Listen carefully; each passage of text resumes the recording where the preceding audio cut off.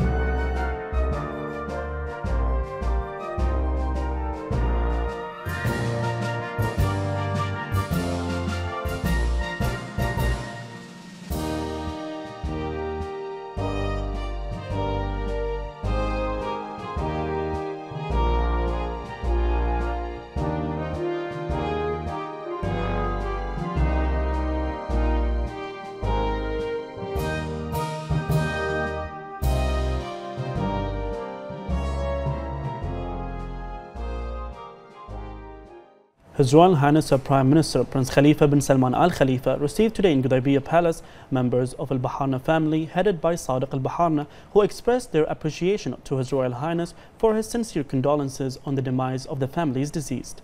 His Royal Highness highlighted the strong social fabric of the Bahraini community, noting that such closeness is the basis of coexistence that characterizes the kingdom. He added that it is everyone's responsibility to maintain social harmony, which contributes to the development of the kingdom.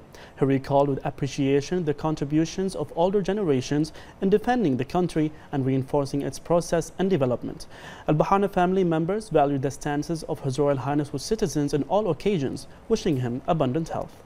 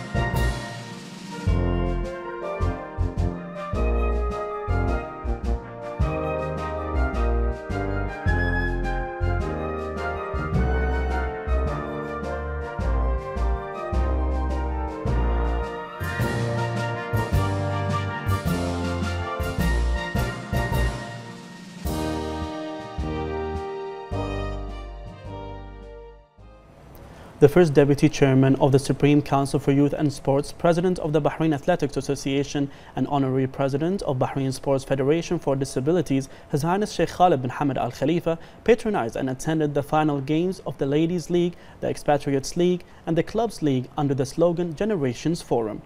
In the ceremony, His Highness crowned the winners of the final games.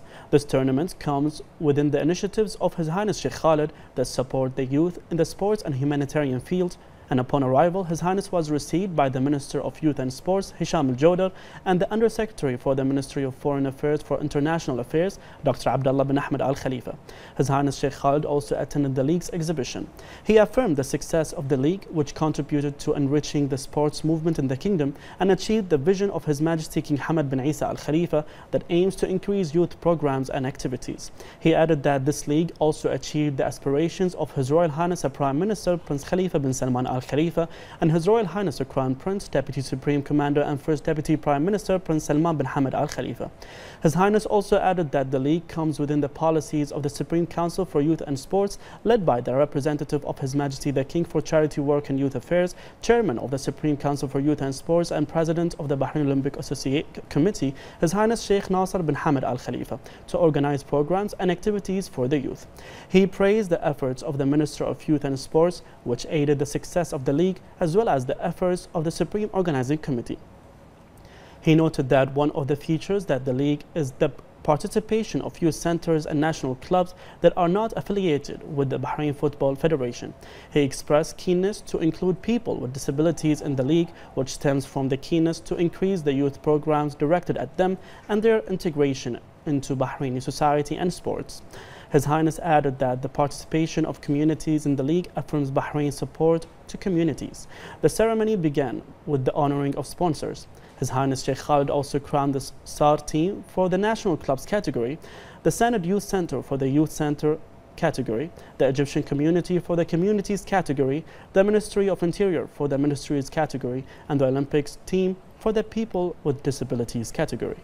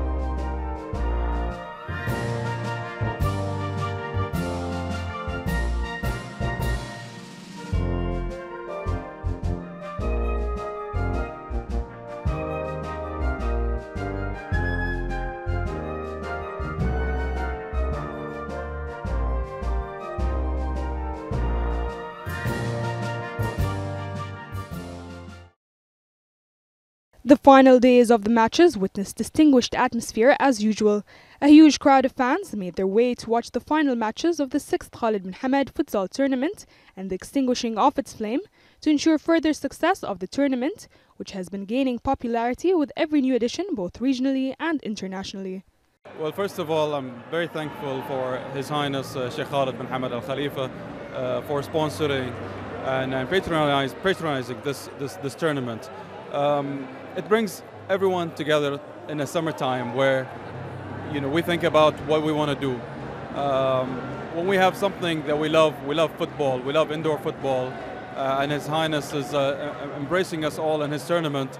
It really it ticks a lot of boxes.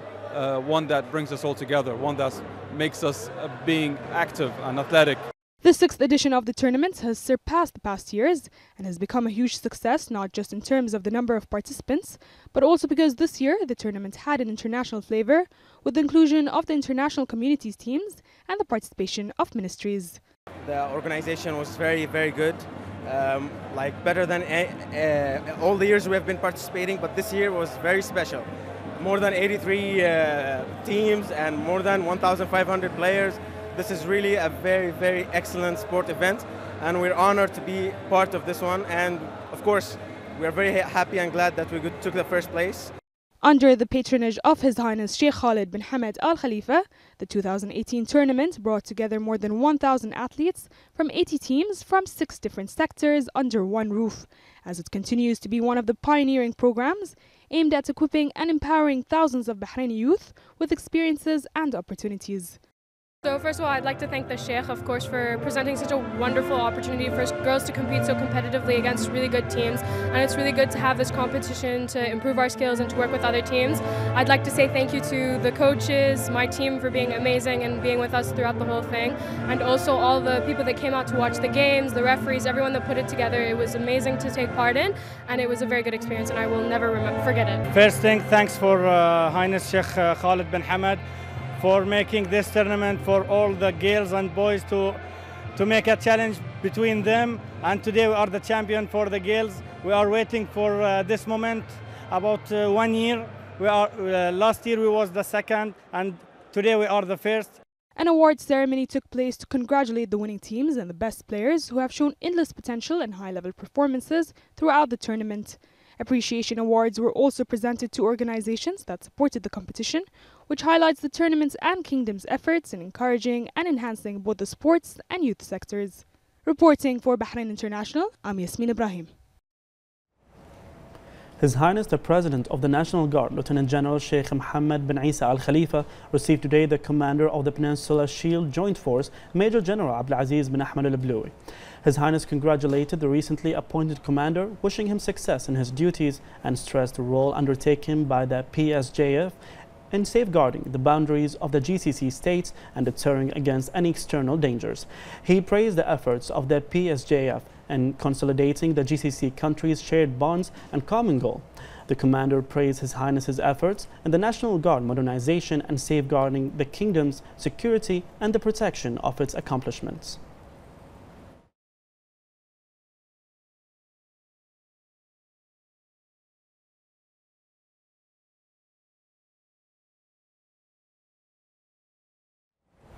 The Secretary General of the Supreme Council for Women, Hala Ansari, held yesterday an open meeting with the participating youth in the elections of the Youth Council 2030 held in Youth City recently, which resulted in the winning of 12 candidates. Al-Ansari congratulated the winners and expressed pride with the enthusiasm of young people participating in the Voice of Youth 2030. She stressed the importance of this program in introducing youth to the basic principles of the electoral process, as well as the role of the Council of Representatives and the municipal councils, especially since the elections took place in a very similar atmosphere to the national elections in terms of the existence of an electoral center and electoral committee. She also noted the importance of this program in promoting the values of belonging and citizenship, developing the skills of the youth in the field of political work, and qualifying them to join political life, and the presence of distinguished Bahraini women as voters and candidates in these elections. Al-Ansari reviewed the fruitful experience of the winning youth and discussed with them their suggestions on the development and diversification of youth city programs. The Ministry of Education began the preparation and maintenance of school buildings and providing the needs of school classes, laboratories and facilities in cooperation with the Ministry of Works, Municipalities Affairs and Urban Planning to ensure the school's readiness for the next school year. The maintenance comes in implementation of the Government Action Program, which affirmed the necessity for rehabilitating and maintaining school facilities to ensure the sustainability of providing high-quality educational services. A specialized team visited the schools to inspect the progress of comprehensive and preventive maintenance and its consistency with the schedule. As part of its cultural exchange programs, the U.S. Embassy invited Missoula Children's Theatre to take part in Bahrain Summer Festival in coordination with Bahrain Authority for Culture and Antiquities. More on this report with Hiba Abdul Ghaffar. Arts play an important role in building bridges between different cultures and deepening the understanding between communities. Therefore, the U.S. Embassy invited actors from Missoula Children's Theatre to take part in Bahrain Summer Festival in coordination with Bahrain Authority for Culture and Antiquities. It's been an amazing week here in Bahrain. I've just enjoyed every minute of it. Hannah and I, we came here on Tuesday. We auditioned 40 amazing kids. They all got into the show. They learned their show in 3 days. That was it. And what an incredible festival to be a part of and to join in and just celebrate all the hard work that these kids have done. They really have done an amazing job, phenomenal, through the roof. Missoula Children's Theatre is an American non-profit organization that highlights the power of creativity, a commitment to excellence, and the belief that theatre facilitates the universal desire to connect. They have been in Bahrain for a week to present a series of workshops, conduct auditions for children, and perform the play Pinocchio. Been an amazing experience being here in Bahrain. These kids have brought this show Pinocchio to life in ways that I had never imagined. I never knew that our cast was going to be so diverse and we're going to have kids from so many different experiences, but they have brought their own individual personalities. Everyone here has been incredibly hospitable to us. We've been so excited to just talk to people and get to know their personal stories. It's been an incredible experience from day one. Pinocchio play was performed at the Nakhul tent in Arad with the participation of Bahraini children as actors. It's such a great way to develop those children's communication and artistic skills, and most important, provide them with a great cultural exchange experience. This show is probably one of the most fun I've ever done. It's a mixture of all different cultures. I've been able to meet so many different people, I've been able to meet so many friends, and I've been able to understand a little bit about different people and where they've come from, what they've done, how they've managed to get here, and a little bit of backstory of their lives. And I suppose we've also been able to help each other get through all the different difficulties of the show, learning our lines, trying to find where we need to go, trying to find what we need to do, and to make sure that everything is perfect. Bahrain and the United States of America have a strong and enduring partnership on so many levels, and art is certainly one of them. Since art speaks all languages through art, and don't underestimate art, the cultural exchange program between Bahrain and the United States continues to strengthen the bond between the two friendly countries. Reporting for Bahrain International, I'm Hiba Abdul Ghaffar.